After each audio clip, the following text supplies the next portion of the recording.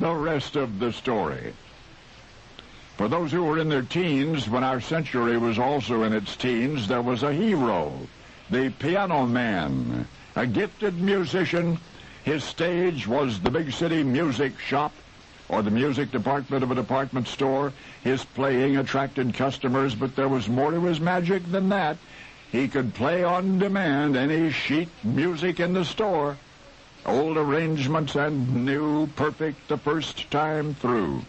To wide-eyed youngsters, his skill was artistry, and so the dream was perpetuated. Maybe someday I'll be a piano man, too. One of those eager young listeners was Ray. At 14, Ray was already a competent pianist. His mother, a piano teacher, had guided him through the early discipline, technical study, classical repertoire. And yet for Ray, at 14, there was really only one dream: to become a piano man, like the ones he'd seen at Woolworth and Kresge in downtown Chicago. The summer after his freshman year in high school, Ray was determined to make his dream come true. One way or another, he was going to make money playing the piano. By the age of 17, he had dropped out of high school, was taking piano jobs as they came. Played with a band at Paw Paw Lake in Michigan. And then there was a dime-a-dance pavilion called the Edgewater. Ray even played rinky-dink in a bordello until he found out what was going on upstairs. And then, when the teenage piano man was about to emerge from his teens, he had a job as a music director for a suburban Chicago radio station, WGES, and he played piano, and he arranged music and accompanied singers and hired musicians. He hired musicians. One evening, two fellows came into the radio station. Their names were Sam and Henry. They sang and told jokes. Would Ray give them a job? Their singing was terrible, said Ray, but their jokes were amusing. He hired them for $5 apiece, wondering almost immediately thereafter why he had done so.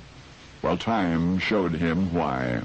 For while Sam and Henry were nobodies in 1922, while they had no experience and less professional polish, they did possess that little something that makes the big difference, the indiscernible spark of genius. Sam and Henry eventually made it big, and in the wake of their success, Ray, the young music director, who had instinctively recognized their potential, realized his greater ability. Without that special star quality, the most Ray could have for himself was to be a middling piano man. What Ray had going for him was the special ability to recognize talent in others. You see, Sam and Henry, the two raw recruits Ray recruited into radio, rearranged and refined their act eventually to become legendary. But it was Ray, the young musician, the teenager destined to obscurity as a piano man, who, recognizing talent in the raw, launched two unknown entertainers on their way to stardom. And later in 1954, with that same uncanny ability, recognized something special about a couple of California brothers named McDonald, making hamburgers.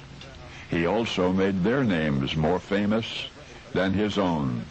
His own name was Ray Kroc, the discoverer of Amos and Andy, the godfather of McDonald hamburgers. And now you know the rest of the